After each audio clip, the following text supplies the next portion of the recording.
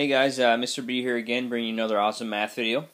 This on factoring simple trinomials. So what I consider to be a simple trinomial is there's nothing in front of the x squared term, just 1.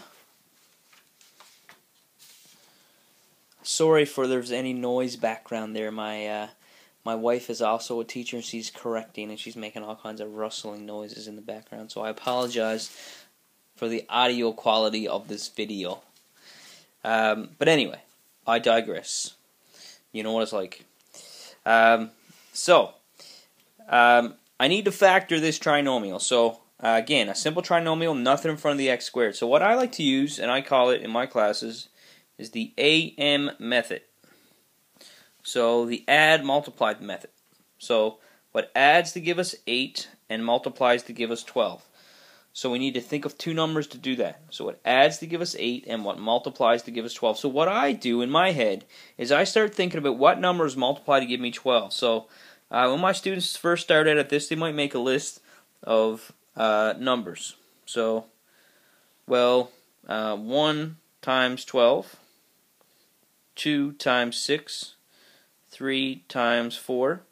And then they add them together. So that's the multiply part, and then the add part would be, 1 plus 12 is 13. 2 times 6 is 8. And then when they get that to work, that's your answer right there. So the numbers are 2 and 6. So 2 times 6 is 12. 2 plus 6 is 8. So now you have to, let's verify that before we, multiplies to get us 12, adds to get us 6. So 2 plus 6 is 8. And 2 times 6 is 12. So it works. So the numbers are 2 and 6. So now we have to write it in factored form. So the factored form is we do x plus the first number, which is 2 or 6, doesn't matter. X plus 2. Then x plus the second number, which is 6. And that's my factored form. So that is how we factor a trinomial into two binomials. Let's try another one. Let's throw a negative into the loop here. That actually should say 12. So, in this case, we have a negative, so we have to be a little more creative. So, in this case, it's what adds to get us -1. So, there's no number in front, so we assume it would be -1. And then multiplies to get us -12. So, again, we have to think about what numbers get us to -12. Well, it's 1 and 12, 2 and 6, 3 and 4. Now, of course, we have a negative involved.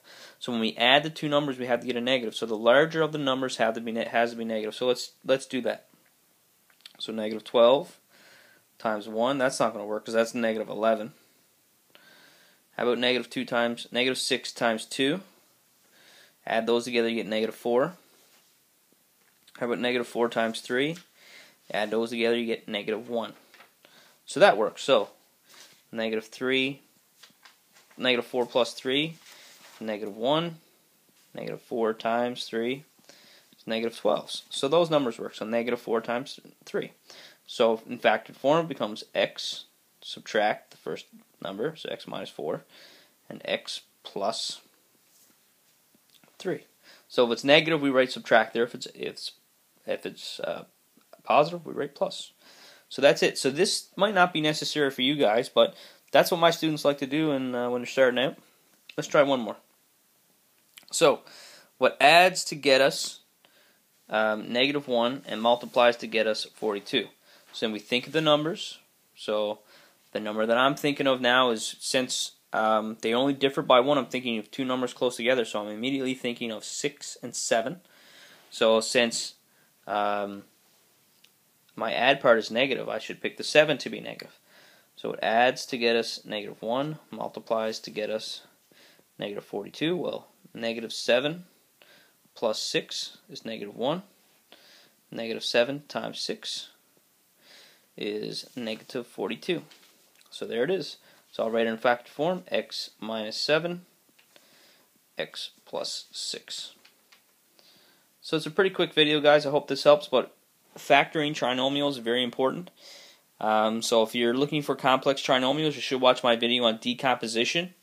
And I also have a video on a rare factoring technique that not many teachers teach, which I find to be super easy for factoring complex trinomials with a number from the x squared, called Joe's method.